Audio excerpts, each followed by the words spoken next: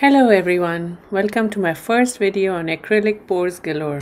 I know most artists start their videos by doing a deep dive into the type of paints they're using. But honestly, one of my favorite money saving tips is to pick up pre-mixed paints off the discount rack at my nearby Lowe's. For a couple of bucks, I can get half a gallon of opaque colors that are absolutely perfect for pouring. Of course, the selection is limited, so to make sure I have the basic colors, I bought a 12-pack of Sargent's acrylic paint bottles from Amazon for like 50 bucks. Each bottle is 16 ounces, plenty to last for a long time. The one splurge I have is a lovely Rust-Oleum metallic orange that I absolutely love. For this video, I'm doing a Dutch pour.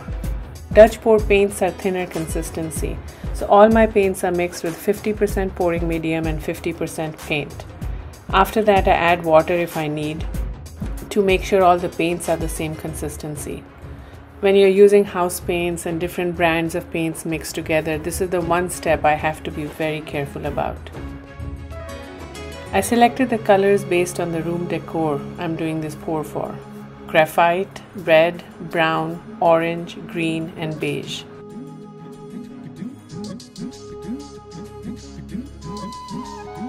So here I'm trying to make sure my canvas is properly balanced in the middle so there's no sag. My pouring medium is 60% Elmer's glue and 40% water.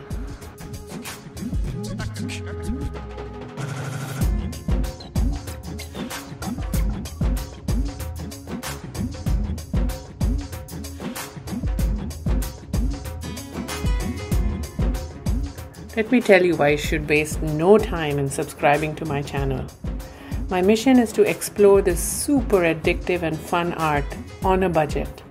I cannot afford to spend ridiculous amounts of my hard-earned money on expensive paints, especially in acrylic pours where so much of it gets lost.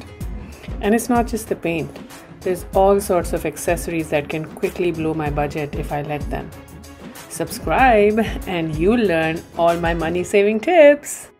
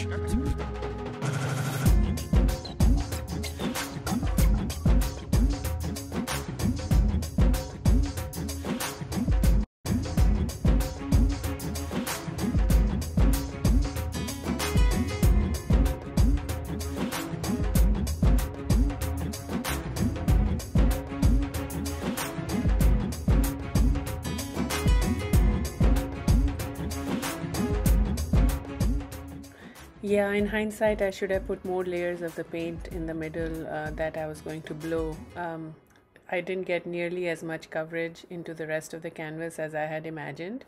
Of course, the end product worked out just fine, but yeah, I do need to put more layers for future Dutch pours.